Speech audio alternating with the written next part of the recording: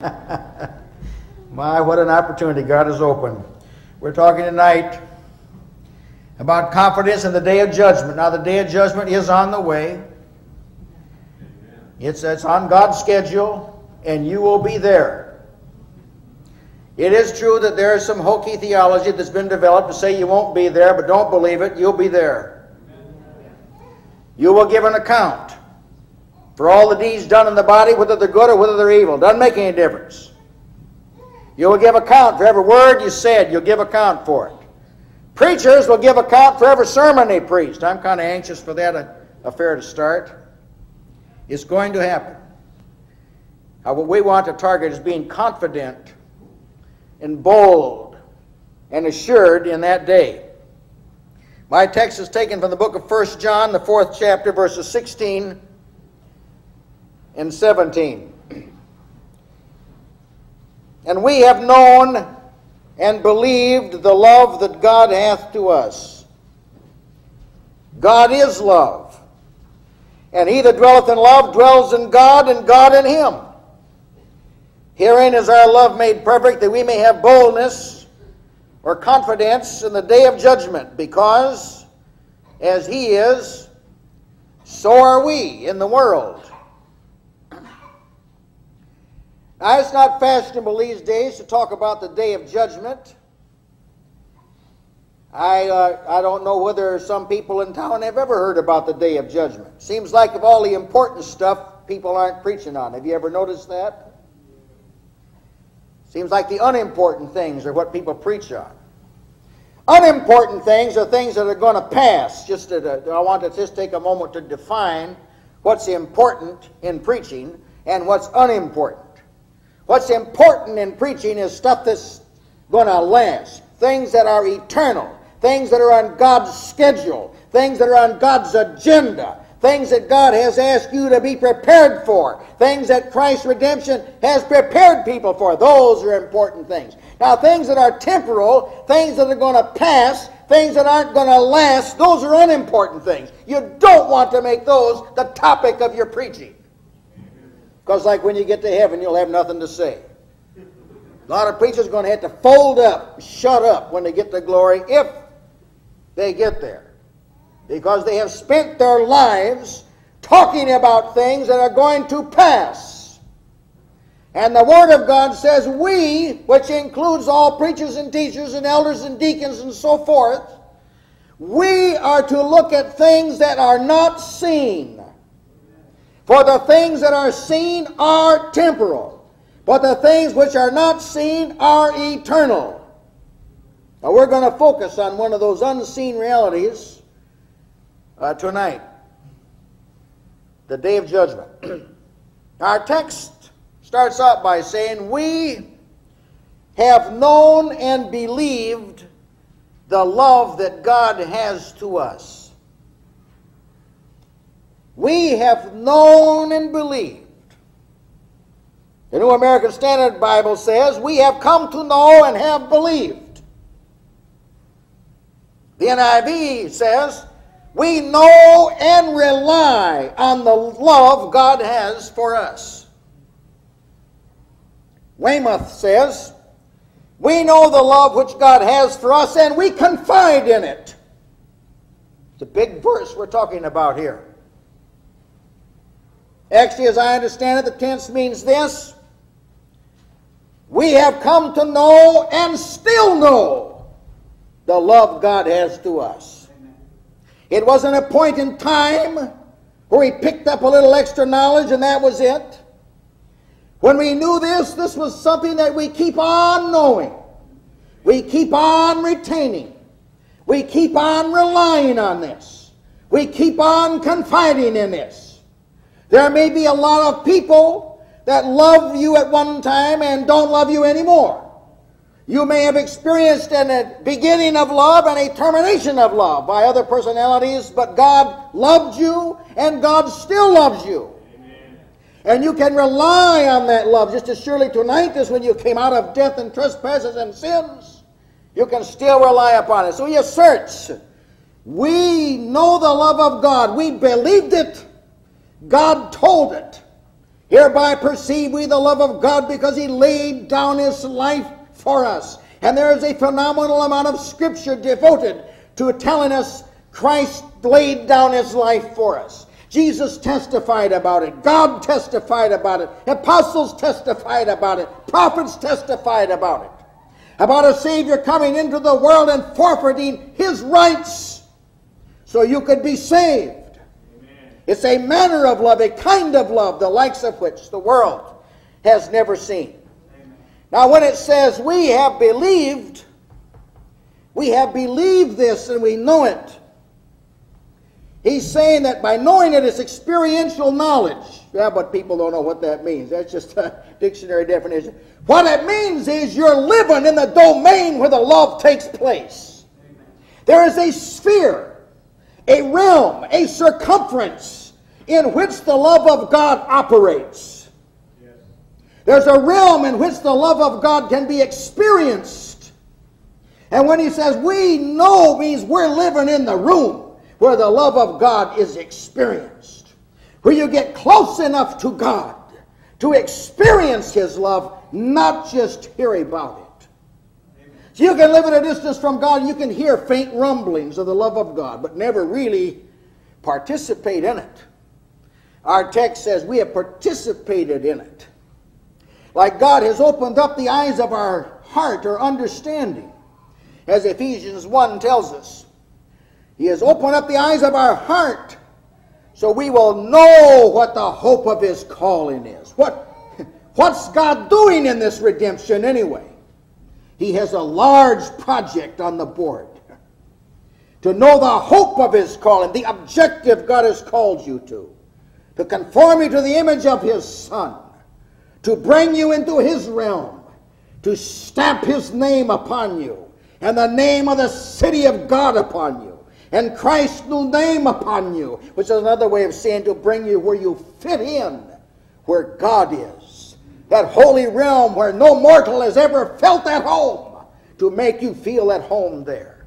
Isaiah one time was just caught up there in a vision, like to scare him to death. He said, woe am I am a man of unclean lips, and dwell in the midst of a people of unclean lips. He felt ill at ease there until there was a cleansing that took place. God's target is to bring you to a point where you're not ill at ease in his presence, in his unveiled presence, in his face-to-face presence, the hope of his calling. And he wants to open your eyes as to the riches of the glory of his inheritance in the saints, which is another way of saying salvation's what you got. You're what God got. And God did not buy garbage. You are an inheritance for our Lord. He promised, to give the Lord Jesus the heathen for his inheritance. And it was a big enough inheritance. Jesus threw himself into the work. Now God wants you to see how big that is. And then he wants you to see the exceeding greatness of his power that's toward us that believe. Now all of that is sort of a breakdown of knowing and believing the love of God. It's that sort of thing. It's experiencing it. It's having an acute awareness of it. It's being sensitive to it. It's being personally benefited and profited by it. See, this is where faith and experience merge together, and a holy wedding takes place. And when your theology and your experience mold together into one, and what you believe and what you are the same thing.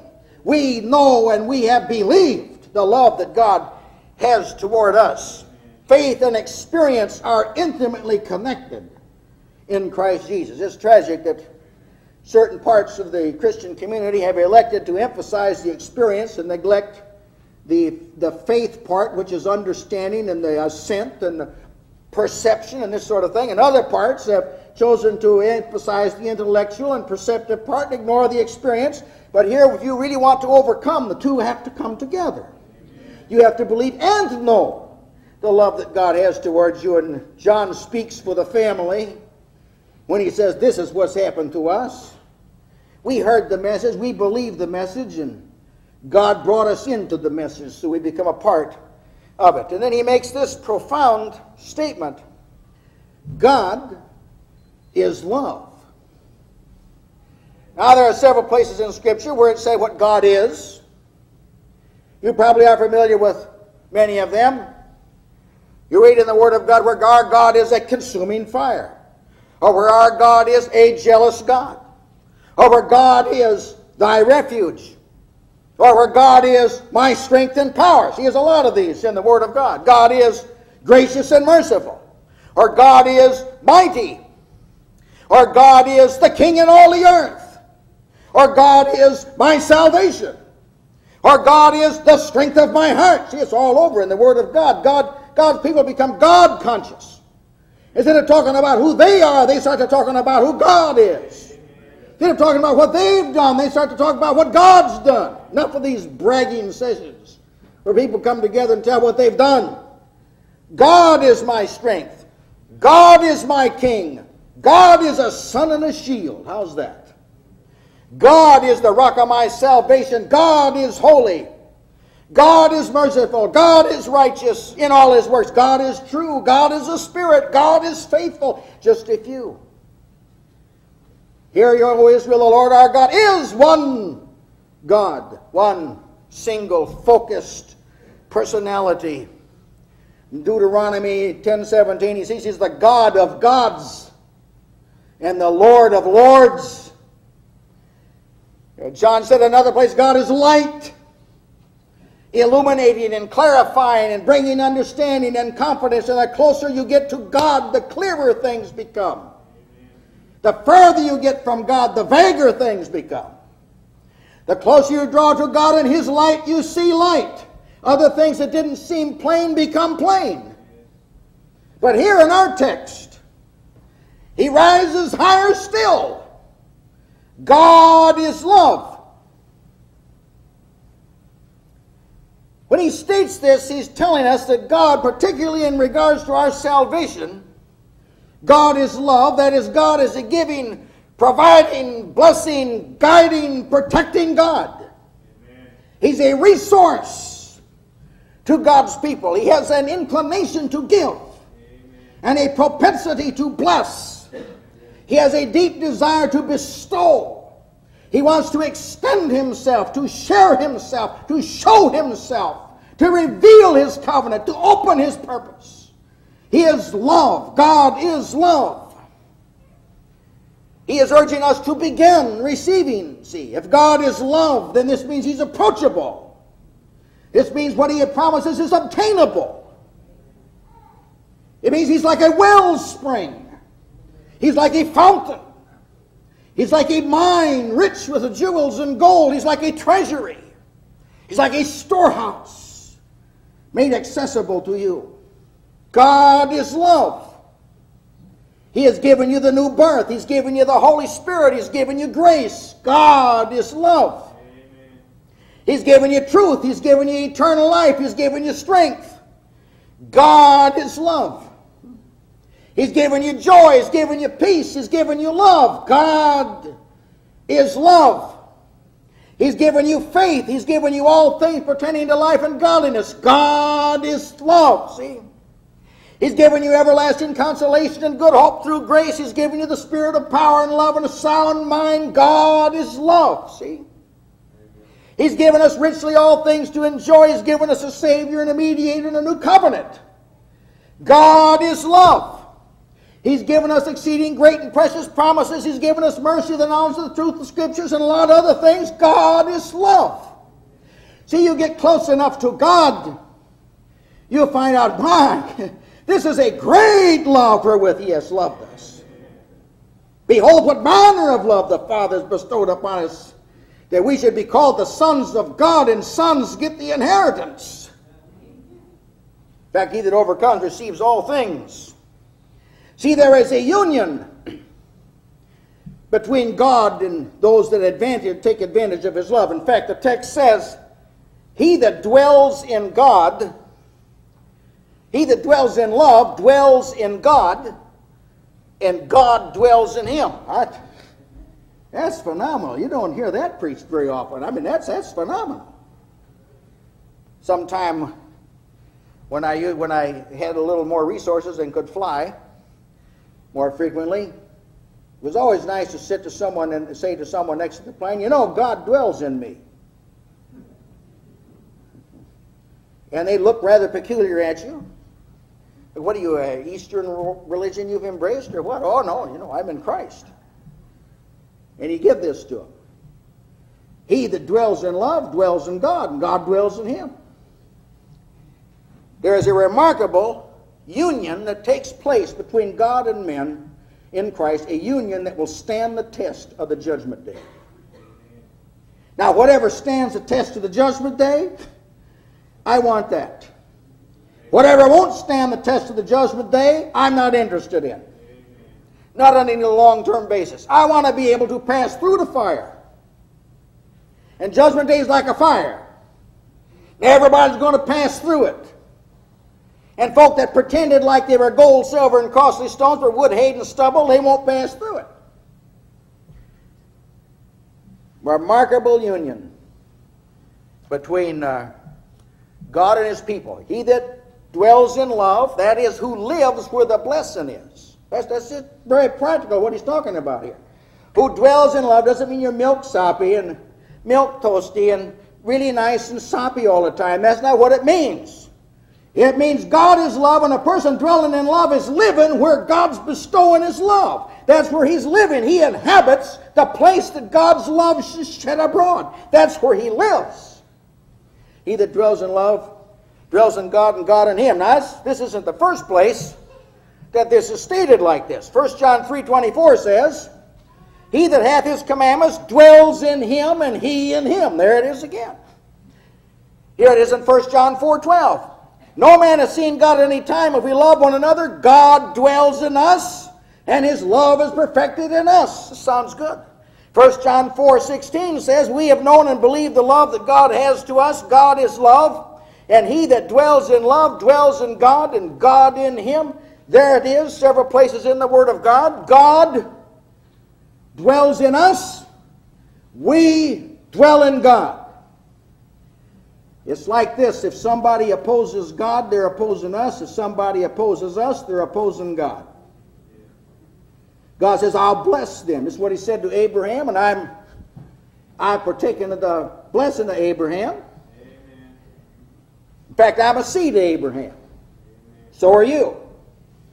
If any man be in Christ, he says, if you're in Christ, you are Abraham's seed and heirs according to the promise. That's Galatians 3:29. So I figure when he says, I'll bless them that bless you and curse them that curse you, that goes for me too. It's in God's timetable. I know it's in God's timetable. But God's going to correct. He's going to correct all the injustices that took place in this world against God's people. He's going to correct it and side with God's people.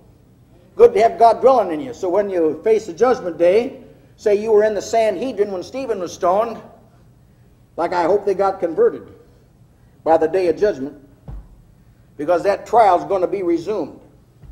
And God's going to set the record straight, siding with his people. Jesus promised this concerning God dwelling in us.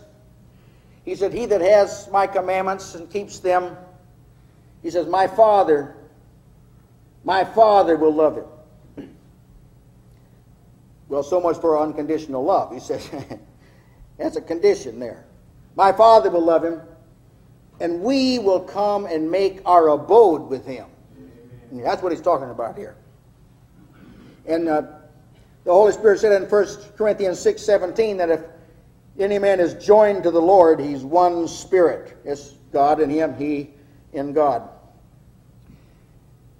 I want to move on from that. I'm tempted to dwell there because that's such a marvelous truth. He that dwells in love dwells in God, and God in him. Try and discover your relationship to God from that basis and live where God doesn't have a hard time loving you. Live so it's easy for God to love you. Jesus said, abide in my love. Is that what he said? Abide in my love. So I abode in my Father's love. I didn't make it hard for God. I didn't make it hard for the Father to love me. Don't you make it hard for me to love you. And if you're that way, God will take up residence in you. Now, he says that, talks about perfected love then. Perfect love casts out all fear. And he's going to tell us it makes us ready to go into the day of judgment. What is perfected love? That's love that's shed abroad in your heart by the Holy Spirit, which is given to you. That's Romans 5:5. It's when the love of God permeates your whole life, and you begin to associate everything with you and God, where you don't live independently of God or in ignorement of God. There are a lot of people who make their decisions without ever bringing God into the picture, without contemplating God. There are other people that do bring Him into the picture. And love is perfected in those people. The love of God, they are transformed into God's image, is another way of saying it. They obtain the characteristics of God, and they are changed into His likeness by the Spirit of God. People in whose heart the love of God is perfected, they run to Jesus instead of running from Him like Adam did. Every time they have difficulty, they run to Jesus. Amen. And Jesus loves to receive such. He says, "He that comes to me, I will in no wise cast out." I will not do it. The Word of God tells us, and I'm for introducing these kind of services. I had kind of hoped to pioneer it in the Joplin area. They have had seeker services, you know. I don't know what those are supposed to be. Seeker services. I want to institute fleeing services. See, we have fled to Him for refuge. I'd like to have services for people that have fled to Christ for refuge, to lay hold on the hope set before Him. Fleeing services. I recommend that. If anyone would like to help me institute that, I would like to. Say, if you're running to Christ, we'd like to make it easier for you to find Him. Amen. If you're fleeing to Christ, we'd like to make it easier for you to be more conscious of Him, more aware of His blessing. That's where the love of God is perfected, is in those things. The love of God is perfected in a person who counts everything but lost for the excellency of the knowledge of Christ Jesus, my Lord. The things that were gained to me I counted dung. Dung. Take them out the dung gate. Take them out. For the excellency of the knowledge of Christ Jesus, my Lord, for whom I've suffered the loss of all things. And I do count them but dung, that I may know Him. Amen. And the power of His resurrection, and the fellowship of His sufferings. See, that's how the love of God is perfected in a person. Then he said, herein is our love made perfect. Here's the outcome of it, that we may have boldness in the day of judgment. I suppose any of us that have been serious about God at some point in our life had the experience young Jonathan shared with us about being afraid of the judgment day. I can remember that very vividly too. It's a good healthy fear. Kind of wake a person up. Because the judgment day is a sure day, it's sure coming. I've often wondered what would the impact be if that was preached on a little more. The judgment day. We used to sing songs about the judgment day. I dreamed the great judgment morning had dawned and the trumpet had blown. And I'll tell you, if you weren't in Christ, to sing songs like that kind of get you to trembling. If you weren't close to Christ. Judgment day. Boldness in the day of judgment. Now there is a day of judgment. There are several places in the Word of God that talk about it. One of the more graphic pictures is found in the book of the Revelation, in the 20th chapter. Just a few words, but it paints a graphic picture for you. I saw the dead, small and great, stand before God. And the books were opened. And another book was opened, which is the book of life. And the dead were judged out of those things which were written in the books according to their works. And the sea gave up the dead which were in it. And death and hell of the grave and the abode of the spirits gave up their dead which were in them, and they were judged every man according to their works. And death and hell were cast into the lake of fire. This is the second death. And whosoever was not found written in the book of life was cast into the lake of fire. Well, now those are arresting words. And they're intended to be arresting. The day of judgment. Our Lord Jesus spoke about this day of judgment several times, alerting people to it. It's going to be a grand occasion for the saved, But there are going to be nations and cities and people rise up on the day of judgment that did not have the advantage that you have. And if you didn't take advantage of the advantage you had, they'll rise up in judgment against you. Let me give you a couple of examples. Matthew 10 and verse 15 says, "Verily I say unto you, it shall be more tolerable for the land of Sodom and Gomorrah in the day of judgment than for that city." That's a city that rejected their testimony, that rejected the gospel of the kingdom that they preached. More tolerable. More, it'd be frightening for someone to see. It'd be more tolerable for Sodom and Gomorrah than for a lot of people in Joplin. Sodom and Gomorrah never heard what a lot of people in Joplin or Carl Junction or Webb City or Springfield or St. Louis, they never heard what they've heard. In fact, Matthew 11:24 says, "I say unto you that it shall be more tolerable in the land, for the land of Sodom in that day of judgment than for thee." See, when God's gospel goes out, it is not at your option to reject it, or to put it on the back burner, or to make God secondary, or to be a part-time Christian, or sort of to give a little bit of yourself to God. It won't wash in the day of judgment. It will not wash. Here's another text of Scripture. Matthew 11:22, "I say unto you, it shall be more tolerable for Tyre and Sidon at the day of judgment than for you." Another place it said, "The Queen of Sheba will rise up on the day of judgment and condemn this generation. For she came from afar to hear the words of Solomon, to hear the wisdom of Solomon. And behold, a wiser than Solomon is here." Amen. Nineveh said the people of Nineveh going to rise up in the day of judgment and condemn the generation because they repented at the preaching of Jonah. And behold, a greater than Jonah is here.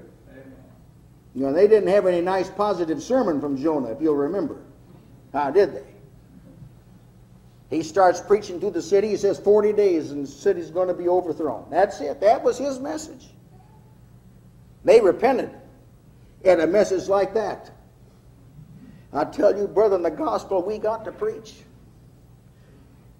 people ought to be repenting all over the place at the message we've got to preach. The day of judgment will bring those people out to condemn generations that did not repent at the preaching of Christ. Another thing Jesus said about the day of judgment, and it's a sobering word, "I say unto you that every idle word that men shall speak, they shall give account thereof in the day of judgment." Now, I mean, if they're going to give an account of every idle word, you can be sure they will of every deliberate word on the day of judgment. So when you speak, speak with the day of judgment in mind. It was Peter that said, "God knows how to deliver the godly out of temptation and to reserve the ungodly to the day of judgment to be punished." God knows how to do that. And quite candidly, I want the first part of the verse to be for me. I want him to know how to deliver the godly out of temptation. That's the part I want, not to reserve the ungodly out of the judgment of the great day. What is the purpose of the day of judgment, and why have confidence in the face of it?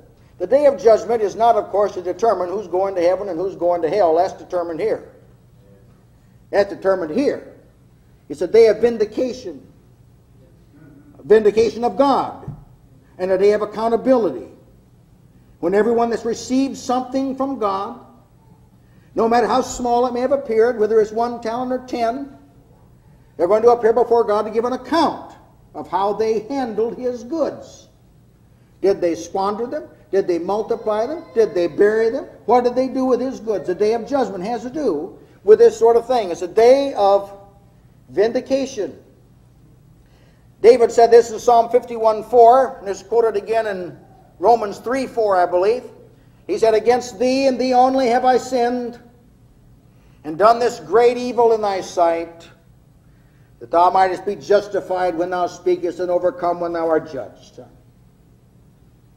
See, David, when he sinned with Bathsheba, and this was 51st Psalm, was his repentant psalm when he had sinned in the sin with Bathsheba and Uriah the Hittite.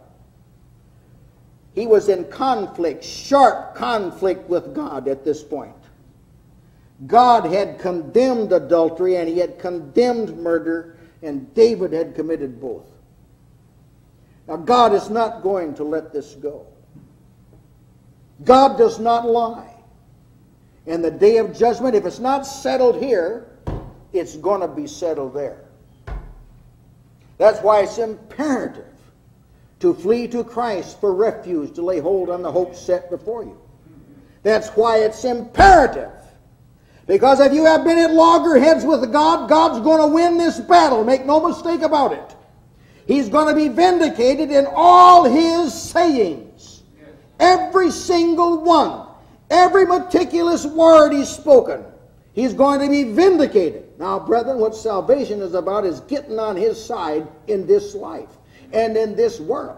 It's appropriating the great salvation that's in Christ Jesus that liquidates your debt, erases your past, brings you into conformity with Christ, unites you with him, and gets you ready for this great confrontation. That's the purpose of salvation. 2 Corinthians 5:10 says we must all appear. We must all appear before the judgment seat of Christ to give an account for the deeds done in the body, whether they're good or whether they're evil.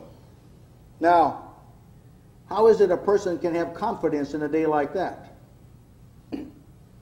Well, actually, he tells you why in verse 17. He says, because we may have boldness of the day of judgment, because as he is, so are we in the world.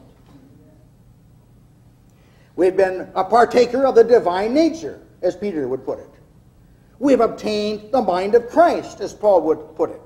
We are being changed into the same image, as 2 Corinthians 3 says. We are being renewed in the likeness of Christ's image, as Colossians 3:10 puts it. We're being changed to be like Christ, and now, so we can stand in boldness then. No one who's like Jesus will be intimidated by the day of judgment. Amen. In fact, they will be rather glad for it. And the thought occurred to me several times. I know he's not going to go in alphabetical order, but if he did, like B, that's up at the top. And right now, tonight, by God's grace, I can already give back to God more than he gave to me when he saved me. I've been able to increase. You have too. I mean, it's just not me. You too can give back more. He gave you 2 talents. You got 5. Look, Lord. Look. I'm able to give you back more. Huh? I started out, I didn't know very much. I'm kind of knowing more about this now. I started out, I was a little confused about things. It's clearing up to me now, Lord. I started out, I wasn't sowing beside all waters. Now I am. I'm sowing beside all waters, and the Lord says it's coming back to you now in the day of judgment. You can have confidence because you're being changed right now, partakers of Christ. How can we have confidence in the day of judgment? Well, one way we're standing some preliminary judgments.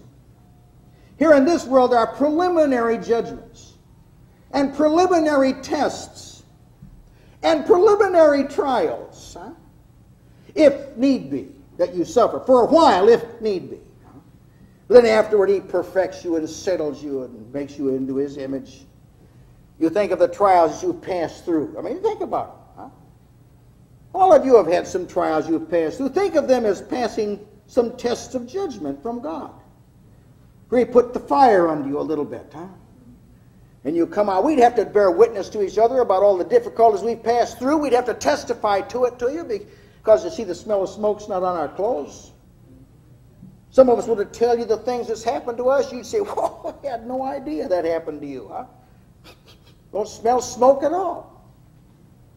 Not a hair is singed. As you pass some preliminary tests. And every test you pass like that builds up the confidence for standing before God on the day of judgment. If you can stand before God here, you'll stand before him there. Amen.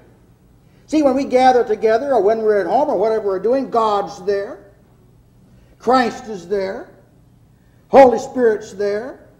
Holy angels are there. They're all there. And if you live in awareness of this, an acute awareness of this, it does affect the way you live. It does affect what you do. It affects what you watch, where you go. It affects it. And that shapes you up. Pretty soon you feel confident in God's presence here. Oh, you know, I've been in some church services that scared some people. They were at such a distance from God, it was frightening for them to sit there, and I was rather relishing it. I was drinking it, and I said, ooh, it is good for us to be here. I was glad when they said to me, let us go to the house of the Lord. And if you get glad enough about going to the house of the Lord, pretty soon you'll say, I was glad when they said to me, you're going to appear before the judgment seat of Christ. I'm anxious because the world hasn't given me a fair shake.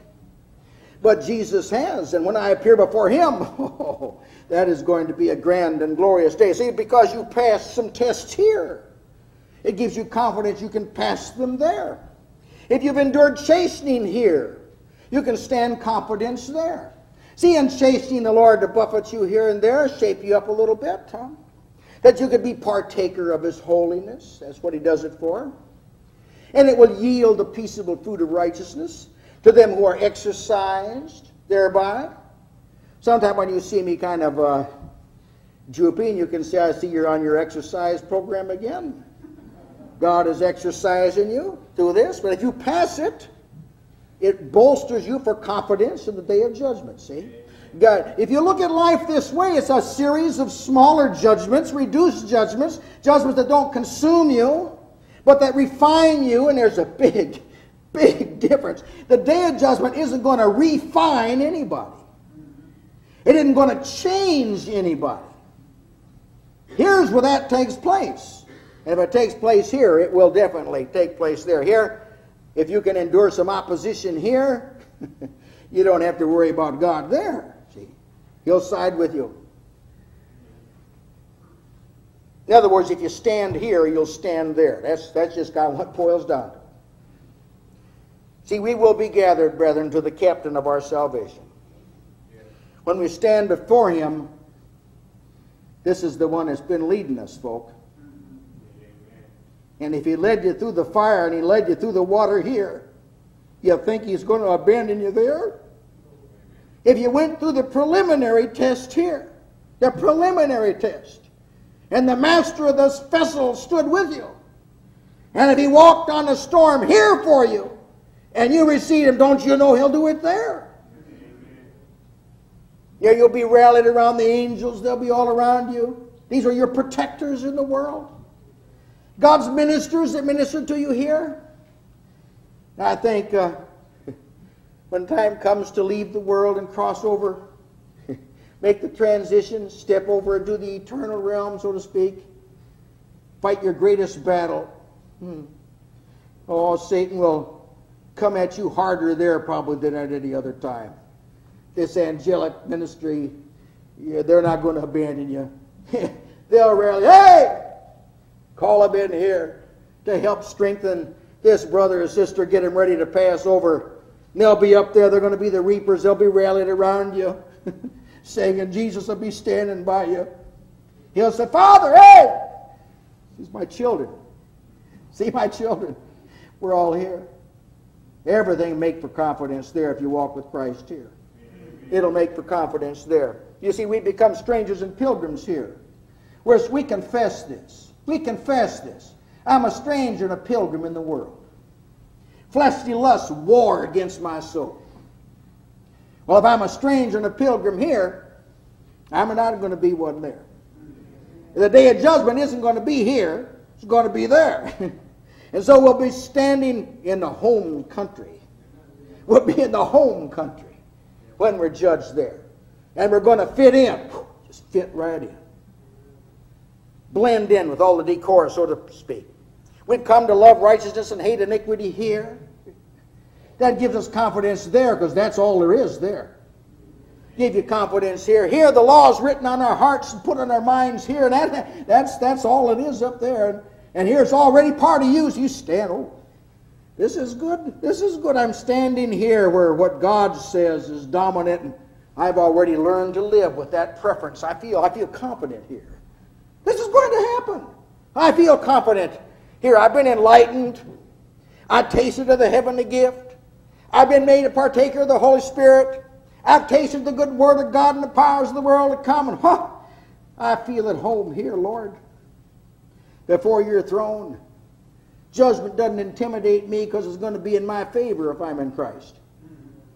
Confidence in the day of judgment. I've been washed, I've been sanctified, I've been justified. All the things that God cannot tolerate, Christ has cleansed me from them. I've learned to hate them. I feel confident here. All the lack of confidence you have is due to the vestiges of sin that are lingering on with you. That's the thing that makes you feel uncomfortable. But that's all going to be gone when you stand before Christ. Faith yields marvelous benefits, brothers and sisters, both in this world and the world to come. If you are not afraid to side with Jesus here, and you do have to side with him, you do have to make the decision to do so. But if you are not afraid or hesitant to make the decision to side with him here, God will see to it that you have confidence there. You will not have to fear it. Let's have a word of prayer. Our dear Heavenly Father, we thank thee that we can have confidence in the day of judgment. We thank you, you have told us about the day of judgment. Told us about what will take place there. Told us of the awesomeness of it. But that when you have raised the Son of Righteousness with healing in his wings and helped us to view him and to see him, and to then see the day of judgment as a day of glorious advantage, help us to anticipate it with joy. In Jesus' name, amen.